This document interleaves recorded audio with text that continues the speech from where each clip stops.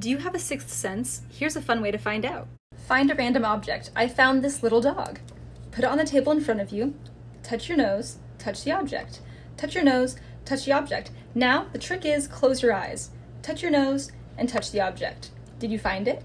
If you found the object, congratulations, you just experienced proprioception. It's our sixth sense, and yes, most people have it. This sense is the awareness of where our limbs and bodies are positioned in space, and it's so easy, we can do it with our eyes closed.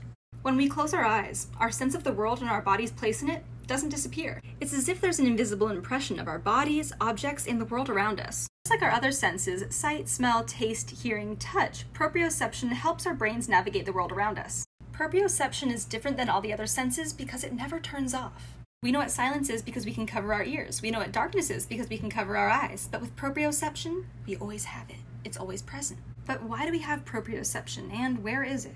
Well, we can give all the credit to molecule-sized receptors that are found in tissues that respond to physical touch. These receptors are called piezo-2, and they were only discovered about 10 years ago. Side note, piezo comes from the Greek word piezi, which means pressure. Without this lovely sixth sense, it would be very difficult for us to do an array of different tasks, like pin the tail on the donkey. That would be impossible, so we have proprioception to thank for that.